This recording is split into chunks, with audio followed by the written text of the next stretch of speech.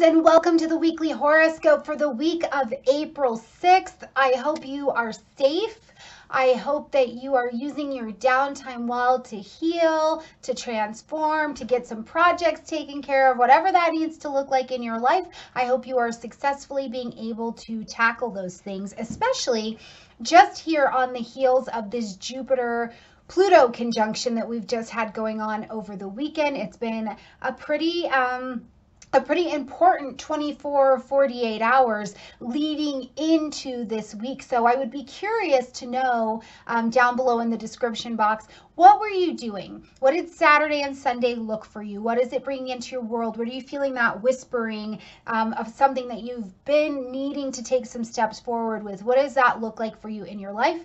I can tell you that over here in my life, one of the things that Jupiter-Pluto energy was really bringing to the surface for me was this idea of shedding youth in the sense of bringing more joy by stepping into this next level of living, stepping into this next level of sharing my voice, sharing my experience, the things that I have to talk about. Because there was a very good couple-year period here, even in the land of astrology, where I felt compelled to talk about things like finances and politics and stuff like that, but I was too afraid to be able to do it. But it just keeps coming up. It's this like whisper over my shoulder over and over and over and over again.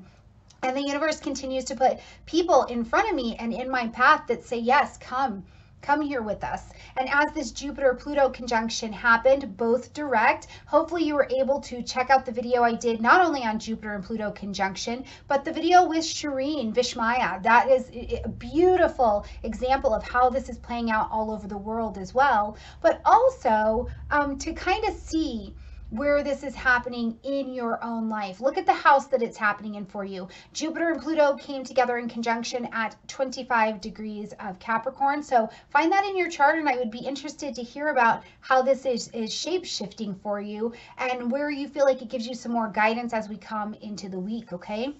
So let's jump in here and talk about the week. And I'm sorry if you see me kind of looking all over. I have a different setup, so I'm trying to remember where the camera's at. Have a little grace with me, you guys. I will get it together by the end of this year. These videos are going to be on a level of mastery that we will all be shocked about. But I appreciate your patience with me right now. So right here, as we jump into this week, I've got the ephemeris right in front of me. As we jump into this week on the 6th, which first of all, let me just say, happy birthday to you if your birthday happens to be on April 6th. And also, happy birthday to my husband, who you guys don't see Josh a lot, but the stuff that happens for Stormie Grace, not only in support, but literally some of the physical things that get done here, Josh is a part of that. So I want to say happy birthday to my husband, because he is definitely a partner to me in this life and certainly in getting things done for you guys. So happy birthday, and happy birthday to anybody having a birthday on the 6th.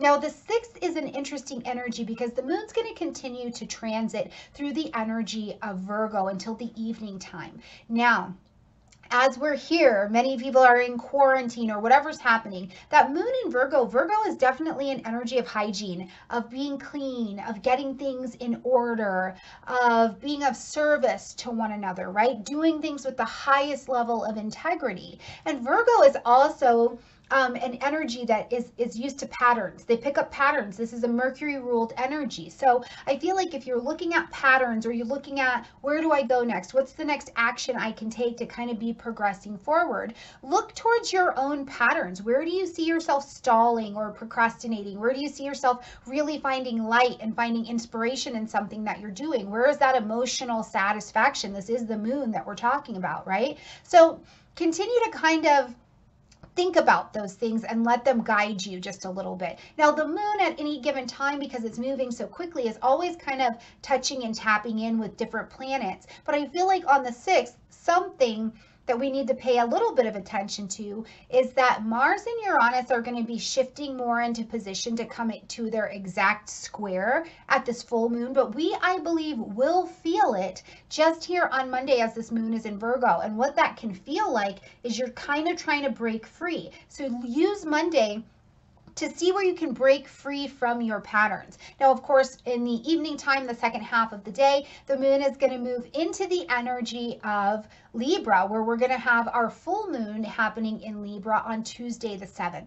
Now, this full moon in Libra, first of all, it's going to be happening at 18 degrees of Libra, so please make sure that you identify that in your chart and see where this is hitting for you. Now, whenever we have a full moon, the sun and the moon are opposite each other, so we'll also have the sun over in Aries at 18 degrees opposite this moon in Libra at 18 degrees. Now, this is an exciting moon for a couple reasons. One, anytime you involve Aries or Mars energy, things get excited, right? Like this is also a Venus-Mars interaction just in terms of some of their energies. So I think that this is a nice, powerful cycle to consider, you know, what was happening for you at this last Aries moon that we have, and because you might have been working or beginning something over there. And as we look at the Libra, this is the we portion. This means now I've got to take something and involve other people in it, or I have to look at the balance of what's been going on and rebalance, maybe take someone out of the equation, maybe stop doing something that is pulling me out of balance. But either way, that sun over there beaming in the energy of Aries is going to represent a new energy, some assertion, some movement, some action, some energy. He's governed by Mars. Now, this full moon in Libra is going to tell us to end something, acknowledge something, or make an adjustment. And hopefully you will check out the moon in Libra video that I'll have up a little bit later today to get into the depth of what this moon is about. But as we're here on Tuesday, the reflection of balance in relationships, balance in things you find value in, balance in your possessions, maybe a balance in a negotiation, something like that will definitely be on your table because you're looking to end something, acknowledge, or make an adjustment so that the balance can return. And when you think of relationships this week, you guys, don't just think of romantic relationships or business relationships. It's the things that you do that are in relation to each other, right? Emotionally, where are you in relation to the life and the serenity you'd like to be having? Relationally, where are you, where do you need to restore some balance between something in your body? Think of it in that way as well. You don't have to keep it in just one context, right? Nothing is more authentic than thinking widely about how these energies can and are impacting your life, okay? Now, as we continue on the week, we're going to get down just a couple days to the 9th. And this is a day I really want to tap in with you because Venus has moved into the energy of Gemini, which is beautiful. We're getting to experience conversation, expressing our needs and our wants. And ooh, a moon in relationships will have you talking about what you want and what you need. But on the 9th, Venus is going to move into the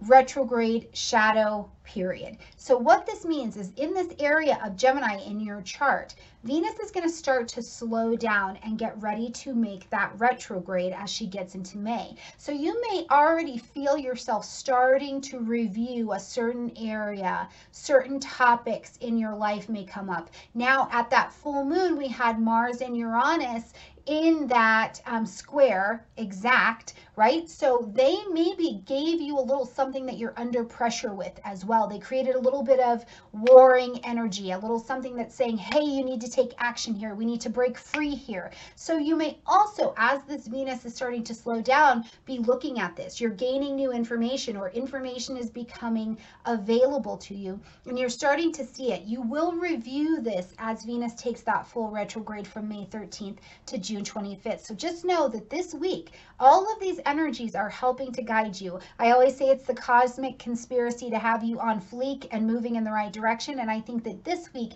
is absolutely no different at all.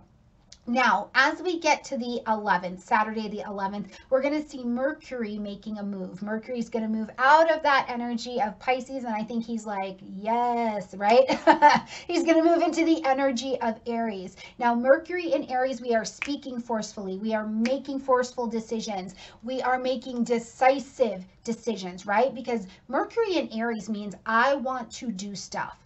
I want to make these decisions. I don't want to talk about it anymore, right? I want to talk about the actions that are going to get us to the next thing. And some of these, some of your ideas, some of the things you're talking about, some of the things you're listening to may be really, really innovative things for your way of thinking or your way of listening. Maybe you're watching a different channel, or you're following someone else, or you're ready to put information out into the world that's just really different. And I say that because Aries energy is ruled by Mars, who is over in the energy of Aquarius. So he's bringing this idea of something really different, something really innovative or spontaneous to your table. And that's okay, because it will be directly linked to this energy of Mercury in Aquarius, or Mercury in Aries, excuse me. So you're wanting to communicate about it for sure. Now this energy will be in place until April 27th, and then Mercury is going to move on into the energy of Taurus. So whatever it is,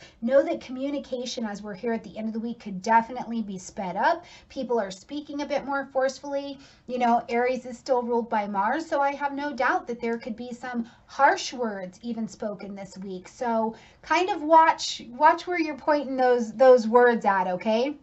Now on April 12th, we actually, I think it's April 12th. Correct me if I'm wrong here, you guys, but I believe that as we come off of the moon this week and we come off of some of these other energies, I believe Sunday leads us to the end of Lent and the beginning of a new season. So if that is something that is a part of your practice or your faith practice, this is an interesting energy, I think, to be ending your season. And I would be curious, whether it's Lent or whether it's something else that you celebrate, what does this week bring a culmination, a transformation, or a realization of to you as we get ready to have this like Eastery season, right? Where it's supposed to be this rising, this new rising that's happening. So what's the new information that is rising to you, even if that is not the faith that you follow? So please correct me if I'm wrong, but I do think that Sunday is the end of Lent. So you guys, I think that this is going to be a productive week. It certainly can be. There's all the feels. The world is a little bit different, but I do think our eyes, our ears, and our senses are adjusting. I'm continuing to bring you interviews with people on this channel so that you can hear further thoughts and have your heart and your head maybe connect with the information further than just hearing it from my voice. There will be plenty of me just talking to you as well. I'm getting ready to do the moon video, so don't worry about any of that. But I just want to present us all an opportunity to grow, an opportunity for me to face my fear and step out into this astrology community with other astrologers, and for me to do that in the way that I know I feel safe and that I can grow and transform, is to do that with you guys. So I hope that you take time to, you know, clean the bathroom and turn on a little interview that Stormie Grace is doing, and just let information connect with you where it can. Thank you for letting me be your teacher this week. Thank you for letting me guide you. I love you all very, very, very much, and I look forward to seeing you next week. And of course, if you're not following me on Instagram and Facebook already, I do put daily updates up there as well. So if you'd like to go a little bit more in depth into what's going on in the exact date, you can follow me there, and I post those and they're shareable and all of that good stuff, okay? All right, you guys, like this video, comment, share, subscribe. The spring equinox gifts, I have left them up because we are still in quarantine. So if you would like to take advantage, do that in the description box down below. And if not, just thumbs up this video for me because it definitely helps the channel, all right? I love you guys. Bye, everyone.